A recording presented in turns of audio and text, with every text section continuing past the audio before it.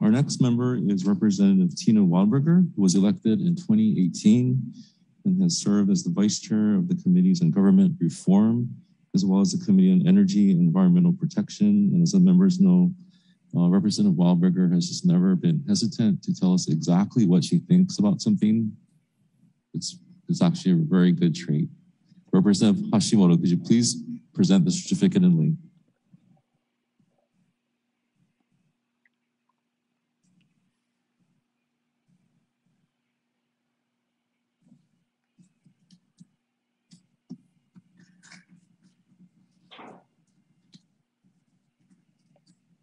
Yeah, some remarks.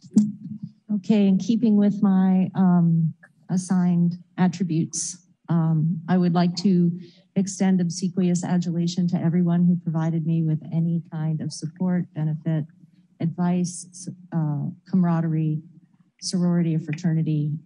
Thank you all. I'm going to use my time, and I did time it, to share some thoughts about an existential issue that's happening right now on the federal level that I think is very important to have some words spoken about here on this floor. And since it hasn't happened yet, I'm going to use my time for this subject today.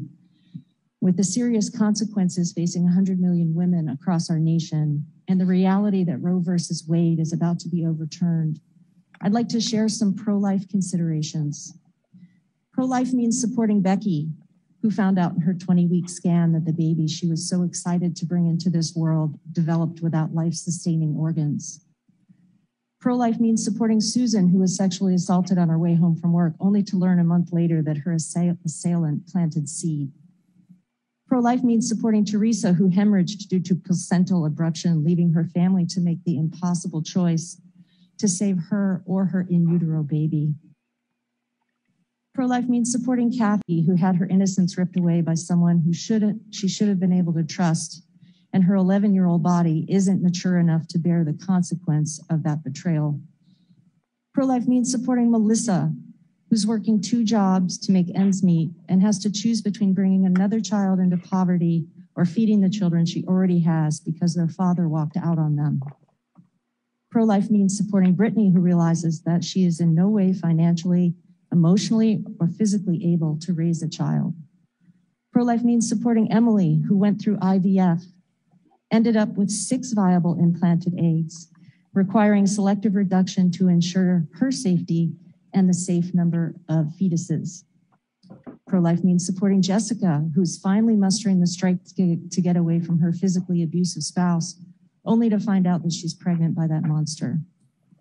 Pro-life means supporting Vanessa, who went to her confirmation appointment after years of trying to conceive, only to hear silence where there should have been a heartbeat. Pro-life means supporting Lindsay, who lost her virginity in her sophomore year with a broken condom and now has to choose whether to be a teenage mom or just a teenager.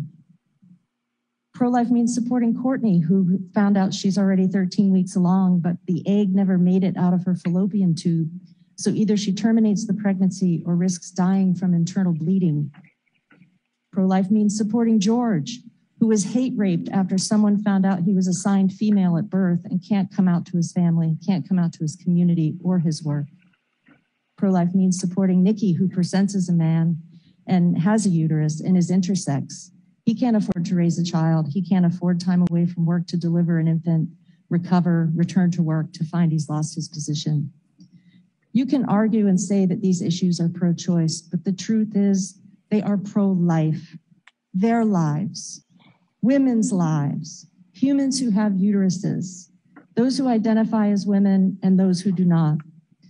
Everyone loves someone who has had to face this choice. And I hope next year's legislature will take the decisive action to more firmly codify protections for abortion in our statutes and Constitution, and provide funding for neighbor island women to access that right. Because the right to privacy and body autonomy is only useful if you don't have to buy a plane ticket and fly somewhere else to get it. Maui County might as well be Mississippi. Colleagues, it's been my distinct honor and privilege to serve the people and the Aina of South Maui for the last 4 years, and I thank you all very much. Aloha.